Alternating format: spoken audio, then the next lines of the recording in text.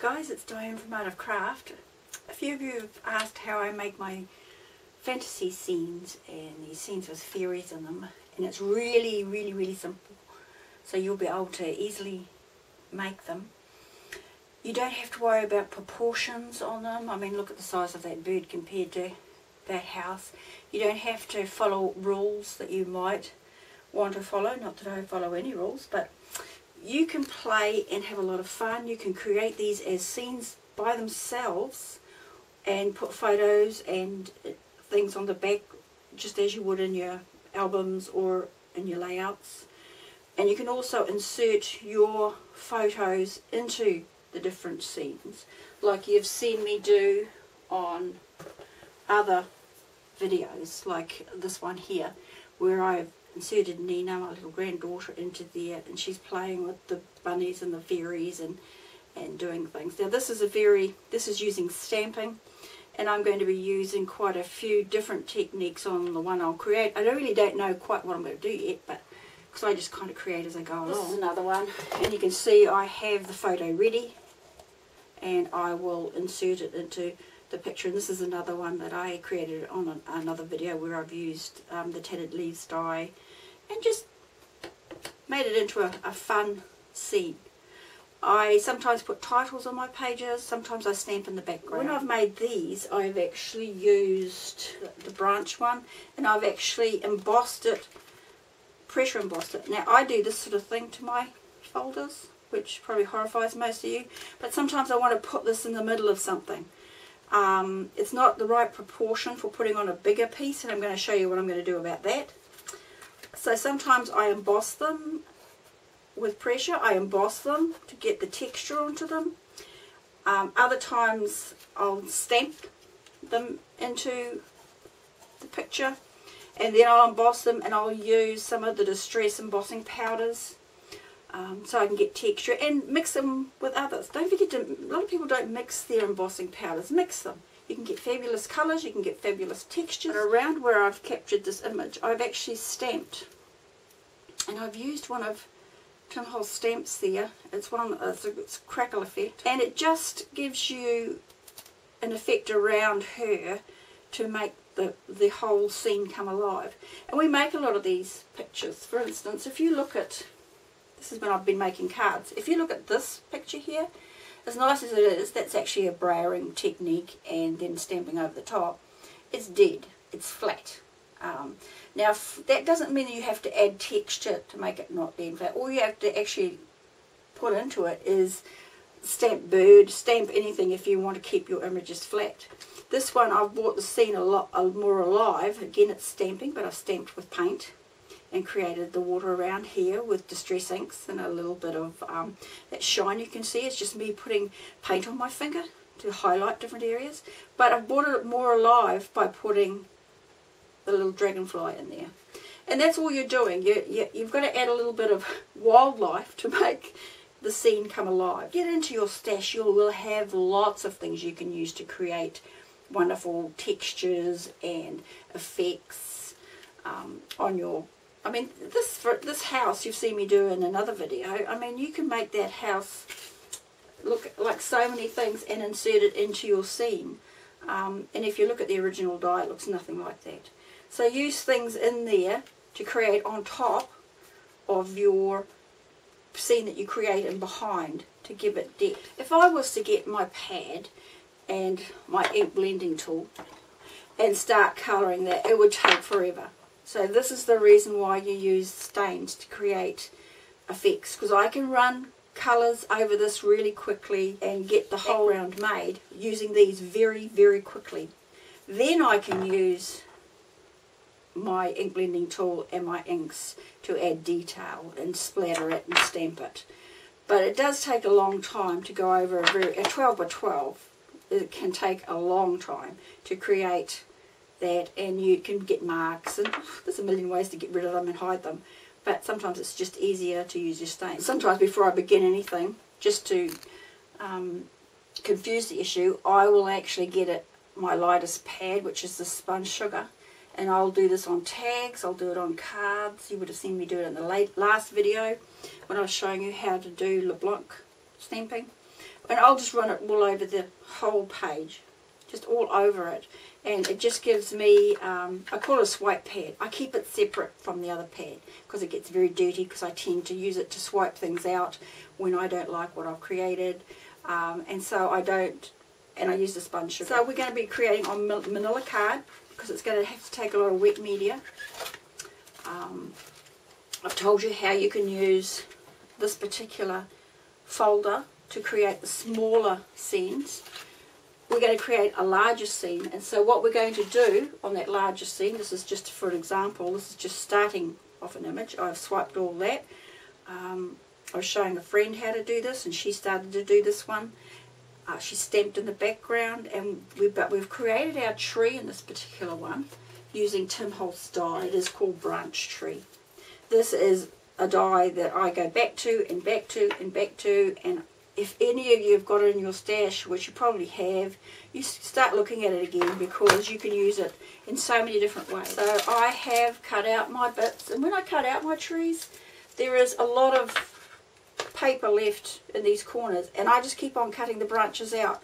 So I end up with bits and pieces that when I'm wanting a larger or a more textured dimensional tree, I can emboss, and then I can colour, and I can build it up, as I have done with this one. Use your another one, the wood grain one. I've used Tim Holtz wood grain one here to texture up my tree. There's actually 2 trees there and a few other branches.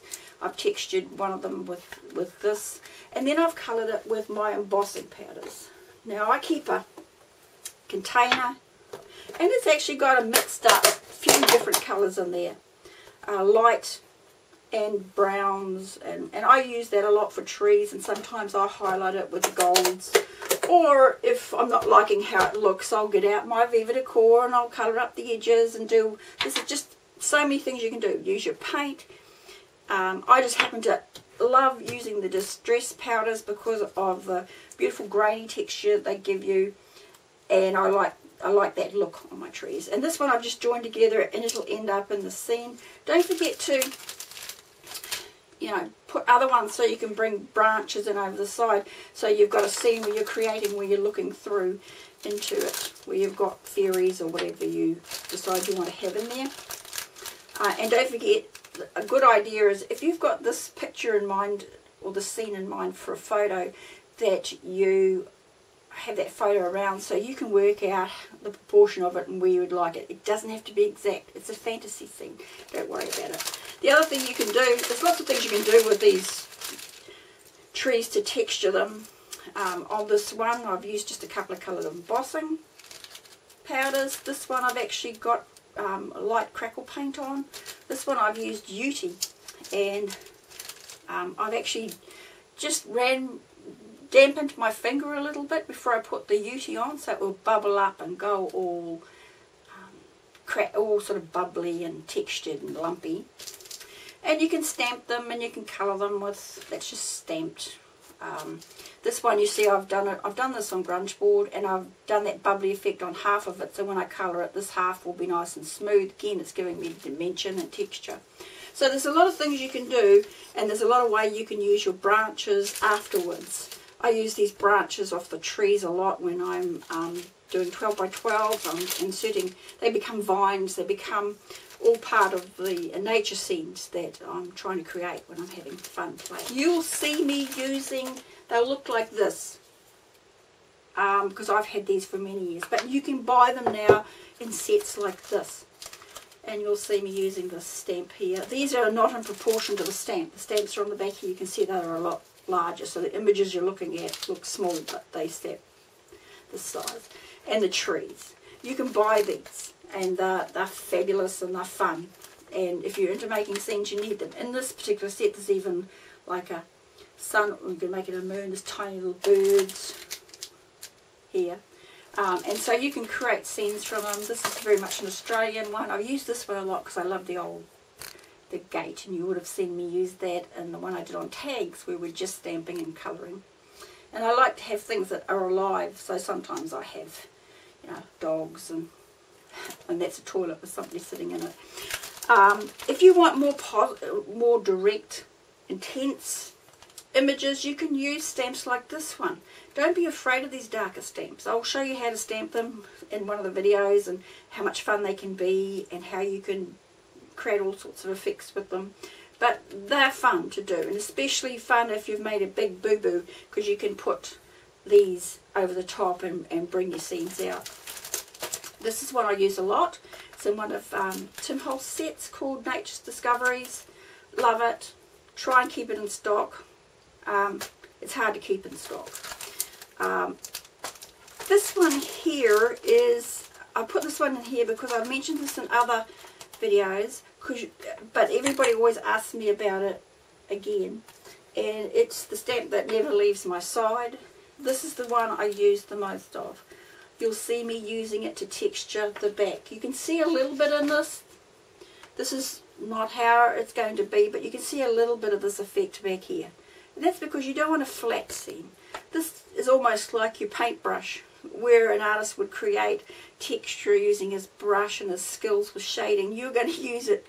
You're going to use this to do that for you, to create texture on your page and shading, just by stamping it in different inks and stamping it on your page. These are golden products, and I've used glass bead gel a lot in the past, but because the tree in this particular scene is, I've created it so it's going to be quite dimensional, I might try some of this coarse pumice gel on it to see if I can have some texture in the background for my leaves where I'll stipple. And stippling, by the way, is, these are your stippling brushes. Now, this is a stipple brush that I'll use. It's more, it's hairy, it's softer.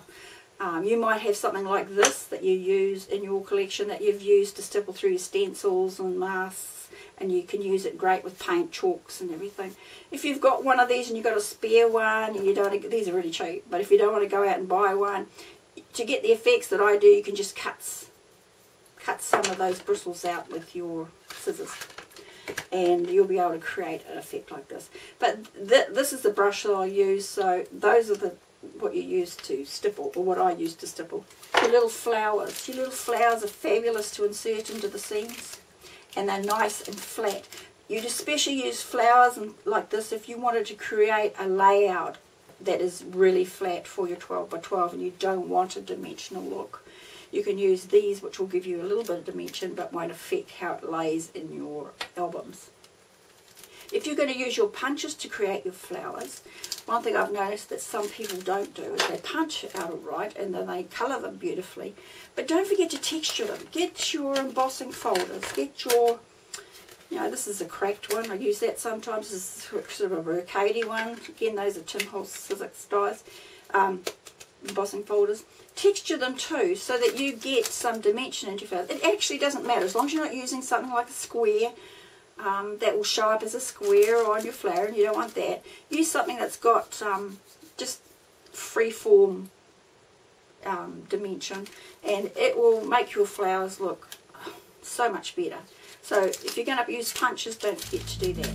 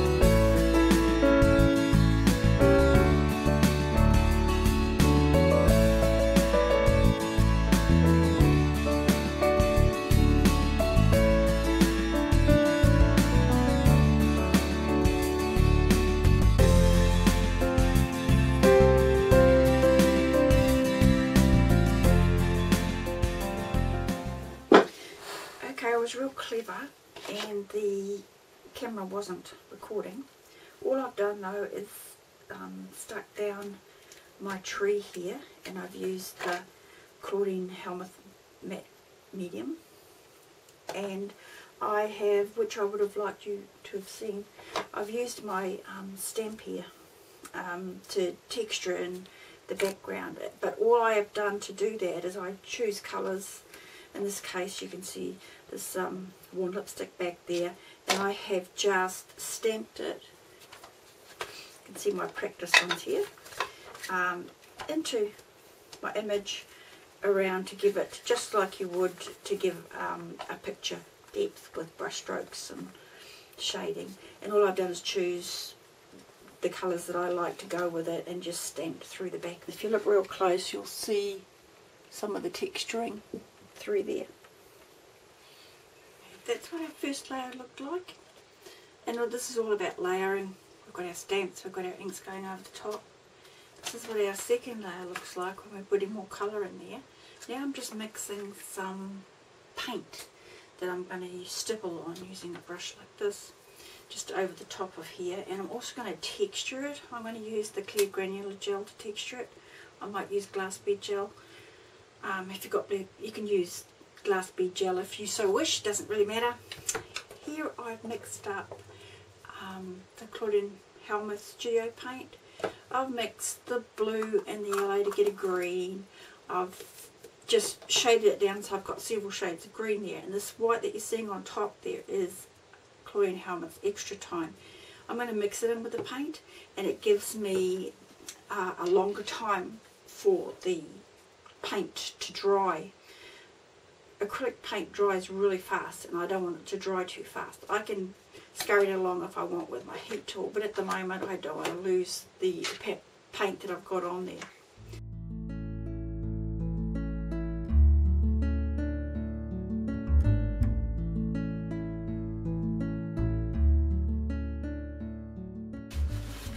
This may look strange for a little bit because I'm going to be stippling over top of this dimension here.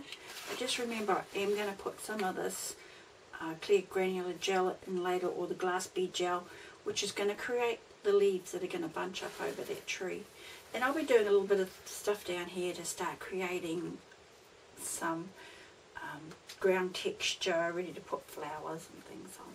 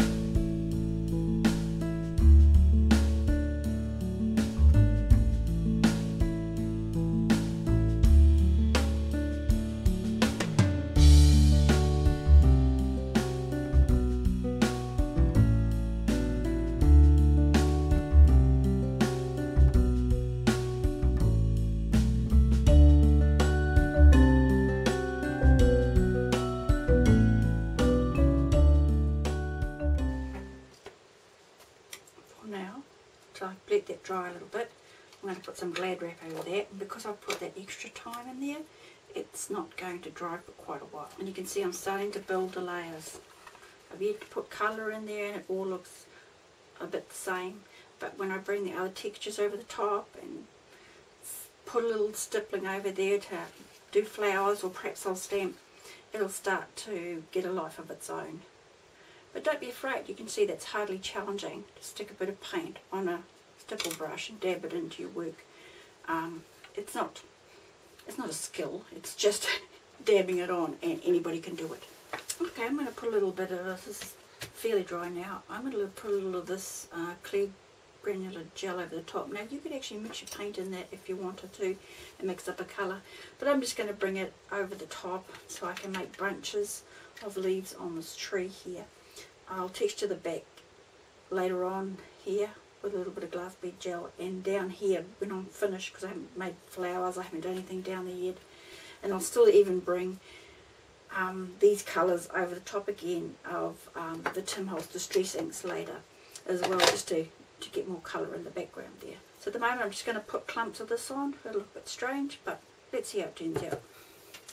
It'll go on white, it'll dry clear, and then I will still colour it after that.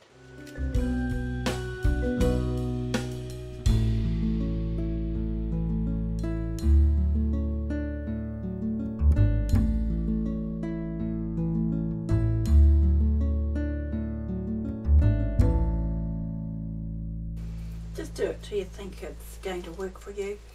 It doesn't matter if you muck it all up, because you can paint all over this again and do more texture, bring colour over the top. Nothing's finished until it's finished, so don't worry about how it looks for a start. Just get general shape.